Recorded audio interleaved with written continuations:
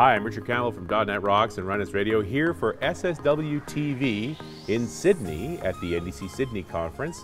Got a little time to do an Ask Me Anything, and I've got Bill Wagner and Bart De Smet with you. And gentlemen, I've known you both for a long time now, but you were not Microsoft employees when I first knew you. Mm-hmm. And Bart, you've been with Microsoft now, I think, more than 10 years. 10 years in October, yeah. Oh, congratulations. Don't you get like a big bag of M&Ms or something for that? That's what I have to buy. Oh, you have to buy the M&Ms? Yep. And Bill, you're the surprise because you've been an independent for forever. I mean, the author of Effective C# and so forth. But it's only been about a year you crossed over? A little more than a year. A little more than a year? 15, 16 months at this point. Mm-hmm. Yeah. And of course, you're deeply into the docs team. Right. So I'm responsible for all the docs related to C#. Our team does C#, VB.NET, F#, .NET Core, .NET Framework. Yeah. And if you haven't seen docs.microsoft.com, like, you're missing out. Those are a lovely set of tools. You know, I love what the site team did in rethinking everything. You know, if you look at MSDN, it was kind of designed to be, we had all these things on paper, now let's put them on the web. Right. It's really designed for the web. Rob Eisenberg is one of the PMs. Yeah. The Aurelia guys, so we get some of that goodness, and really thinks through how web presentation should be. Well, and we're going to talk about Rosalind for sure in the Right. conversation around C#, because I think a big piece of what makes docs super cool is that you can run the code right in place. Like, there's a lot of C# going on under the hoods there, too. Oh, there's a lot. And the other thing that we're doing that you can't see is we're building all of the doc set as part of the build process, so it's all static by the time you load it. So it's just they're real pages. much faster. It's much faster. Right. And I'll link to all the open source for the docs on GitHub. So, you know, if you find a typo, as you did when you interviewed it, you just hit the edit button, fix it, submit a PR right there, and in less time it would take to write an issue for us. Less time it takes to record a .NET Rocks, as I recall. That's right. It was already merged by one of my teammates when we finished recording. Yeah, while we were still recording. Yeah. And Bart, I started with Bill because he's only done one thing. You've been all over the company. I mean, I think you started in WPF. Yeah, that's right. Back in the day. And well, who are you with now? Right now I'm in the Bing organization, yeah. That still exists, huh? Yeah, it still exists. Quite popular in the US. Yeah, sure. Still working on event processing, logical continuation of the work on RX, reactive extensions. Yeah, and before that, you know, I was in the SQL org, you know, working on RX related stuff. Yeah, that, you know, we forget how important that whole streaming side of the equation is. And it's interesting to think about C# in that context. Like, there's, in my mind, there's a lot of different personalities to C#. The RX personality of C#, I mean, a totally different way of thinking about Link than, say, circa 2006 when it came out with generics. Like, that's just not the same creature. Exactly, yeah. Yeah, it's like a mini language in the language, like, you know, which is really easy to repurpose. Like, 3.0 gave us all the tools, right? Like 3.0 gave us Link, but also like lambdas and kind of the bread and butter of our service is expression trees. So, like, you know, just being able to let the user express their intent in a piece of code that looks like query-like or like fluent interface pattern-like, you know, by just chaining a bunch of operators together. And then on top of that, the icing of the cake, the whole async stuff, like where we can really allow people to express their intent in a client API, which is, you know, saying like, I want to process events this way, you know, using those filter conditions, those aggregations, those windowing operations, and then submit it asynchronously into the cloud where it just keeps sitting and keeps running. It's asynchronous, not necessarily parallel processing, but that's a possibility, but asynchronous, which is really, I think all we actually care about as developers is don't hang, don't wait, do these things and make sure you come back. And I think that's actually one of the interesting distinctions that we spend a lot of time trying to get the idea for developers. And Eric Lippert has a great analogy for this for async. You know, if you think of, say, a short order cook, right? If I'm synchronously doing this, I'm going to, you know, turn on the stove and start melting the butter for the eggs. I'm going to stand there and watch it until it's melted. And then I'm going to go over to the toast and I'm going to put the toast in the toaster and I'm going to stand there and wait until the toast comes up. And then I'll go back and crack the eggs. Now, if I were to think of this in parallel, I'd have 4 people in the kitchen, each one doing something different, right? That's parallel processing. They'll bump into each other, share data, and, you know, you got a mess on the floor. Asynchronous means I'm going to turn on the stove, while that happens, I'm going to be busy working on the toast or getting the juice out or setting the table, and then I'll see that task is finished. The stove's warm. Now I start cooking the eggs. Right. I can move on. So that's asynchronous. I still may only have one processor, one thing actively executing CPU-bound logic, but I'm going to wait until this asynchronous task on another resource comes back and says, okay, I'm ready for the next thing. Whether that's a network or a disk file or input from a user or something else that's going to come back with an input. Async await clearly won. Like, this is a tech that folks are using, they appreciate, and I compare it, although it's an unfair comparison, to something like Task Parallel Library, which was much more focused on let's use multiple cores in our code, that I just don't think people got a lot of value from or ended up not using. Well, I think it depends on what you're building, right? If you're building something that is heavily CPU bound, that can be split into different pieces, TPL is awesome, right? If we're building something that's, say, a network of services running on different machines, I'm going to be network bound. Right. That's async. Yeah, why tie up cores waiting for returns? Right. Where async really just says, just don't tie me up, let me know when stuff arrives. Exactly. Yep. Now, I think reactive is a different creature, and I think fewer people understand reactive than the other sort of flavors of coding in C#. You should run us down, if you don't mind, Bart, because you know it. Yeah, the basics is really like doing event processing, but without clunky event handlers, which are imperative codes, right? Like you want to be able to chain together a set of well-defined query operators, which can be filtering, projection, those kind of things. But as opposed to doing it, what you would typically be doing on top of an enumerable sequence of data, you would be doing it on what we call an observable sequence of data. So you will be doing it on something that abstracts the ability to subscribe to events and then get events pushed to you. And so in a sense, it's the same thing as task of T, but for multiple values. Sure. Like task of T is the eventual completion of an operation, which may or may not have a value with it, like task versus task of T. In this case, it's let me just attach a continuation to this event source, and then as soon as there's an event, I'll get woken up, and if there's multiple events, I'll get woken up multiple times. And it's sort of inherently parallel as well. It's all in the invocations, right? As many invocations there are. And I kind of like the fact that as developers, like, not only do you not have control, you don't even know if it ended up on multiple cores. Like, that's not your problem. You don't have to think about that. Whatever gets invoked is what gets invoked. And under the hood, I think the framework and the operating system are deciding how that's actually going to execute.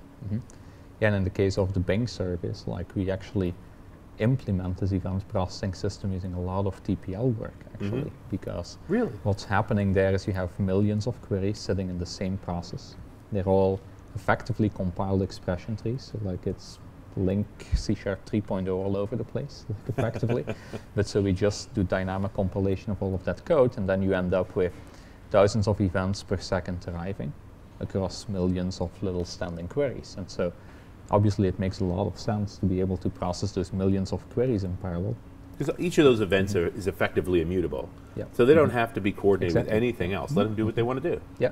Totally immutable data structures, and then strictly sequential execution within the streams. Like, you can't have the stock tick saying that the stock is down, arrive out of order if the stock is up. Right. Like, people are going to make the wrong decisions based on that, but you may have a lot of people that are interested in the same event, and we can totally process their needs completely in parallel. They have their own mutable state, like the events are immutable, but the computation may have mutable state, like I want to get the average, I want to get the maximum, the minimum, like those kind of computations. But each of them has their own state, and it's kind of a single-threaded illusion. Within that same query, but in reality we multiplex it on top of a bunch of parallel execution capabilities. Well, and I think that's again the same thing that's great with asynchronous, right? Is I don't want a developer having to think about threads. I don't think about cores, right? I just make these standard statements, these expressions that I want to have executed. They have natural immutable boundaries, so you know what's going to interact, what isn't going to interact, and after that, let the machine deal with the complexity. That's simplifying it just a little bit. Well, and it is in your best interest to understand a bit more under the hood. Right. But I feel like as soon as you have to start thinking about the plumbing of how stuff executes, it's a bear to debug, and you're getting further and further away from the problem you're actually trying to solve. Right, and you know, async is a good example here because if you just do the simple stuff, your code will always work, right? Just async and await. Everything should return a task or task of T, and you always await those tasks. If you just do those things, you can pretty much guarantee you're going to avoid deadlock, right? And some of the live lock and some of the other conditions you might have. But you may not necessarily get the fastest code. Okay, and configure await and the context is the biggest part of this. Okay, so we have different kinds of threads in Windows, right? If I'm running a Windows UI, I can only have one thread that's going to change things on the screen visibly. Right. So that particular thread's special. If I have callbacks that are, you know, things that happen after an await that is going to update the screen, I have to execute that code on the thread that can update the UI. Yeah. So now by default what we do is we have this synchronization context. When you go into an await, the compiler grabs a copy of that context and goes, okay, everything after the await, it's going to execute on this context, so it gets queued up, right? So if I don't need that, things may wait to execute longer than they need to. Like let's take an ASP.NET application. Right. The threads come out of the thread pool, they're all the same, there's nothing different. One thread pool thread's as good as another. So if I configure await false, now I still have that captured synchronization context, but I can just get a thread from anywhere to execute the continuations. So chances are I get better throughput. The danger is in getting that better throughput if you don't understand when I can't execute on a different context, right? Then you can run into deadlock and well, you don't know why you're failing. You thought you were doing the same thing, but you've got this UI context. Right. So that's kind of where we're trying to make this so that with anything we add in the language, the simple path is absolutely going to work. Right. The more difficult path might give you more efficient code if you understand what you're doing. I just wonder about the overhead and all of that. Like if you've got a really simple executing app, are you paying a price for maintaining those contexts for async and await? That in theory then the simplest path might be just a straight linear execution? Yes, but the compiler does a lot of optimizations. Sure. Bart went into this a lot in his session yesterday in terms of, you know, how it's going to do some things where with the state machine that gets built for async and await to jump back into the code where you left and continue. If you don't have to await, you don't pay any of those costs, right? So if by the time you await a task it's already completed, none of those costs get paid. Right. If that task is still running, well then you have to await. You have to pay that cost somehow because the code has to execute correctly. Yeah, you're either waiting or you're letting await do it. Right. Yeah, it's even, yourself. Yeah, it's even gotten better in C# 7 with the task likes. So we can actually have async return types which are not task of T. Like any type can be, you know, a task-like type that can be returned out of an async method, provided it implements a certain pattern that the compiler, you know, emits against, right? And so with that you can even get rid of the allocation cost, the heap allocation cost of the task in case you, for example, return a value task of T. So at that point people can start, you know, thinking about, you know, are we in a situation where this code is very likely to execute asynchronously, and then we need that allocation anyway? Or is it something like we have a lot of things in Bing where we have, you know, async deep down, right? And then it's bubbling up, like it's like an oil spill kind of thing, right? You have some async at the bottom, and then it needs to be async all the way to the top, or you have to commit a crime by doing, you know, dot result or dot wait somewhere and sort of like, you know, do the worst thing possible. Did you call that commit a crime? Commit a crime, yeah. Committing a crime to that. Yeah, let's block here, you know, because it's more convenient kind of thing, like don't do that. But so in a lot of cases we have to wrap like APIs that used to be synchronous to become asynchronous because they need to be used in an asynchronous context. Right. And there may be one implementation of them that's truly async, but a lot of implementations are backed by synchronous, you know, implementations. And so at that point you end up with, you know, ways to like improve there by using, for example, value task of T, which is effectively a discriminated union, like an OR type, which either contains a result that's already ready, or it contains a task of T, which can be awaited on. And so if the happy part is that the code will run synchronously most of the time, like you can actually start optimizing towards that as well. Right. So you have lots of knobs to sort of like get into. Yeah, so then it just becomes an optional route. Well, we're synchronous, I'm not going to bother with this task of T, we'll just give you a value. And the beauty of this is the compiler and the language is generated, so you can write some of this yourself if you have special purpose needs. But there's a NuGet package with value task of T, as Bart was talking about, where if you just want to get those performance improvements, and you have that kind of situation, just grab the NuGet package with value task, and where you see task or task of T, replace it with value task. Right. And then a couple API changes underneath inside your asynchronous method, and you're there. And the one exception to that is in 7.1 we now have asynchronous main methods, and that has to be a task. The compiler's looking for that. And that, again, just to make people more productive, it's just, this is what I was saying, you have to commit a crime, right? You have to wait synchronously. Well, if you're writing a console app, you have no choice. Yeah. Right? You can start that task, and if main awaits, there's nothing. Yeah, you have no control over that. Yeah, and then your program just exits. Right. Whereas now, I can make an asynchronous main, async task main, or async task of int main, and I can have awaits in there. And the compiler will generate an entry point that goes through the await pattern and does the evilness for you correctly, so you don't have to. Yeah, it's a lot of different choices. And I wonder for some folks that are watching or here in the audience, it's just like, if you haven't explored this side of C#, like it's a very different aspect to sort of traditional development or pure, straight up old-fashioned web development in C#. We've built a bunch of different personalities for C#, it seems now. Yeah, and this is, Mads had a great blog post on this earlier in the year about taking the managed languages and what are their personalities, right? You have C#, which has millions of developers. It's a general purpose language, by and large. Its DNA is object-oriented, because that's where it started. But we now have ways to explore functional programming with LINQ or reactive extensions. We're looking at more data separation with things like pattern matching and getter-only properties, make it a little bit easier to write these immutable data types where there's no behavior then because they're immutable. Right. C#8 is proposing record types, which is, again, that separation of data and functionality, very not object-oriented.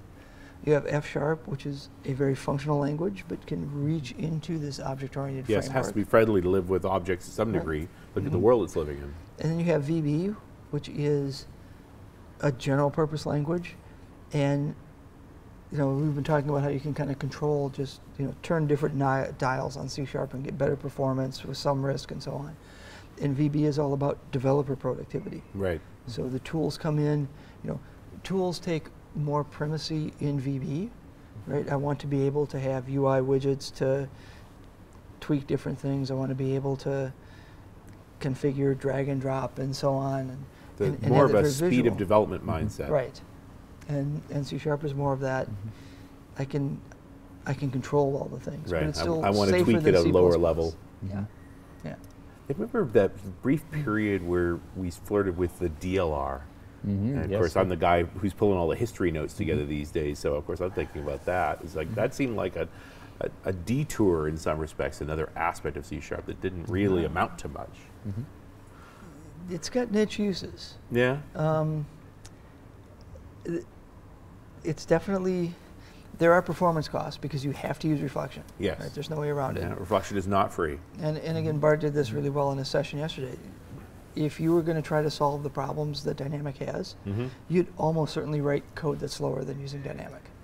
But that's not what you're after. Like, this is not about speed. This is about that flexibility that comes from dynamic behavior. And it does do some really interesting things where, Iron Python, and that community has grown. Yeah. So there is interop between C# and Iron Python. So the DLR and Dynamic and C# help there quite a bit. But it didn't definitely take the world by storm. That's probably on the list of C# features that I'd miss a lot less than others. Sure. But it is really handy when I have it. when I really have a need for it. For those particular cases, and I'm laughing because we were thinking, we sort of picked this up at C#3 when Lambdas and LINQ arrived, and now we would talk about 7 and even 8, which isn't out yet, and kind of ignoring what happened in between. Although lots of good happened in there. 4 was a great version. That was when the CLR revved again, and we had very tight tooling. Yeah. And then 5 was huge, switching to the compiler written in C#. Yeah. Which I wonder what that did to the team.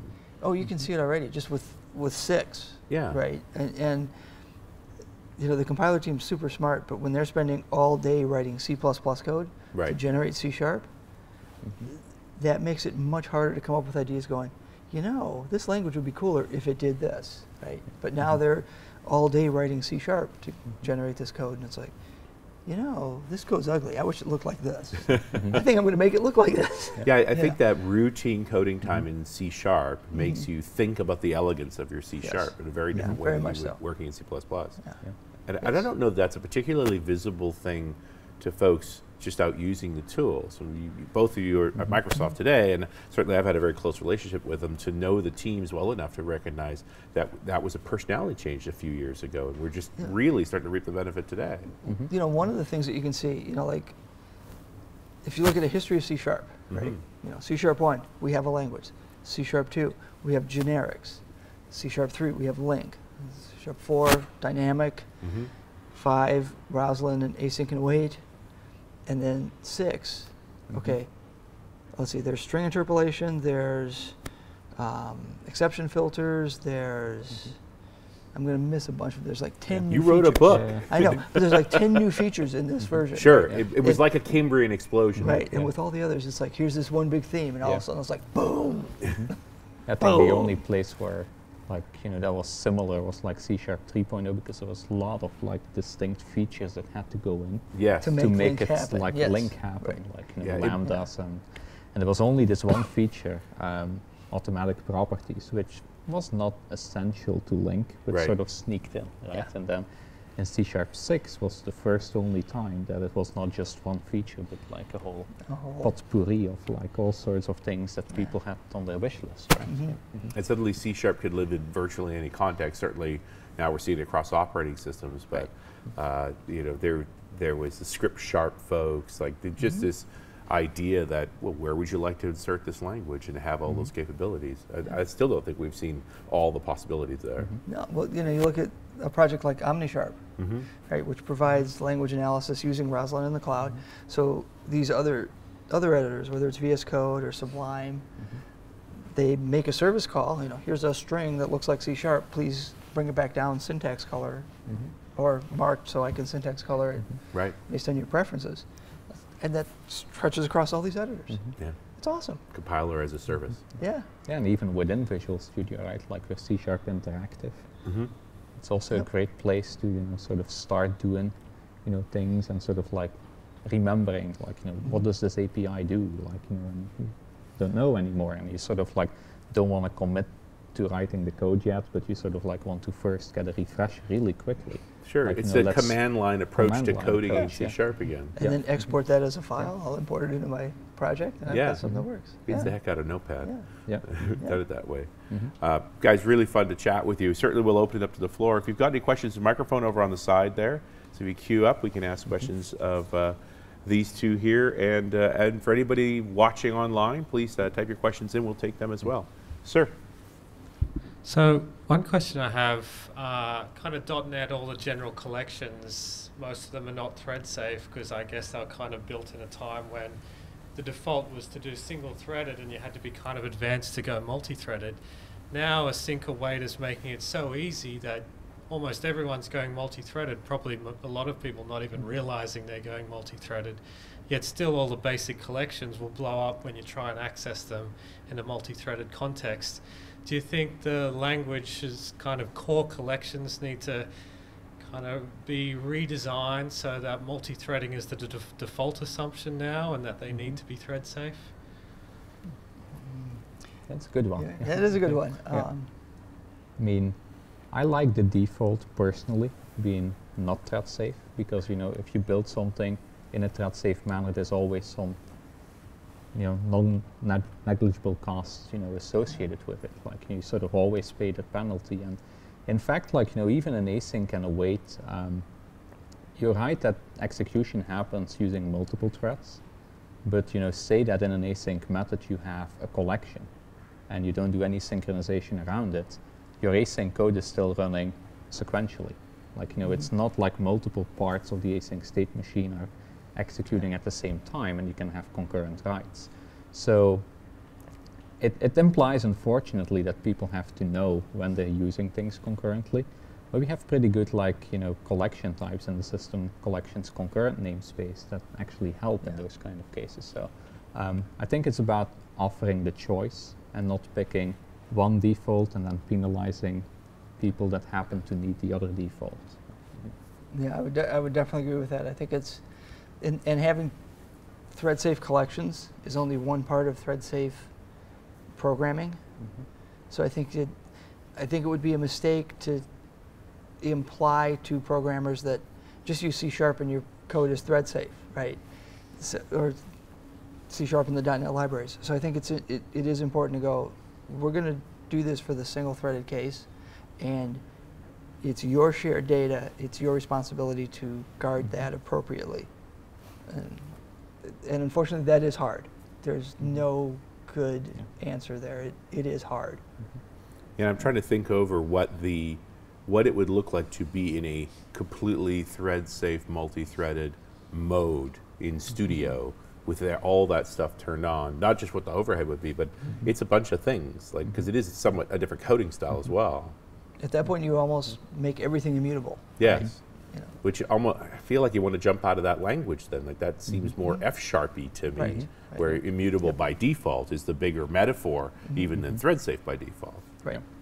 Yeah, and it's like a single thing being thread safe doesn't compose at all. No. You may have one thing being thread safe, but then the next thing you have is you need to update two collections at the same time, and so at that point it doesn't really help for the defaults to be different. Yeah.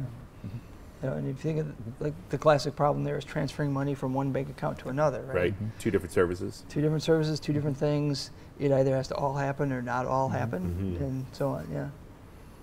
Yeah, I just think the metaphor, the modern multi-threaded metaphor is the mutability metaphor more than it is the thread safety metaphor, ultimately. Thank you very much for your question. And if there's nobody else at the microphone, what's that? Get a .NET Rock mug. Can we get him a mug? I did a talk one time where I handed out ice cream bars for a good question too. So you're up for an ice cream bar, I just don't actually have any, but minor detail. Do you have any questions from the online audience? Nope, that's great. Guys, thanks so much for... we have sir, please, to the microphone. My question is about your vision. Actually, two type of things just I have seen in this conference. First one was the Razor pages in ASP core. That looks like implementing MVVM in ASP core. So I don't feel great about that. I have no problem with the pattern, but that looks like a MVC and WinForm again, and that two school of thought. I would like to hear from you. How do you think about that, and is it good, or that might be not that much great? And the second question is about the future of C#. Functional programming is getting hotter and hotter. In every meetup, people talking about functional programming. How much I, as a C# developer, should spend on the top of that? It's going to take the place of C#, or C# still has a job for me in the market? Oh, wow. Thank you. Should we? I think the Razor page one might be a little easier, although I don't know that either of you are big on web development. Yeah, I honestly don't know much about Razor pages, so I can't answer that. That would have been a fantastic question for Damien when he was here. I don't I got nothing, I'm sorry. Yeah, same here. But to address the second part here, F#'s going to take the day, right? We're all going to be functional programmers, and C# will be relegated to the dustbin? I don't think so. I think both. No, I think both. I think both are going to be valid. So here's in my mind, a very interesting history on this. If you go back to a lot of institutions teaching computer science in the 50s, 60s, into the 70s and 80s, there were really two schools of thought on it.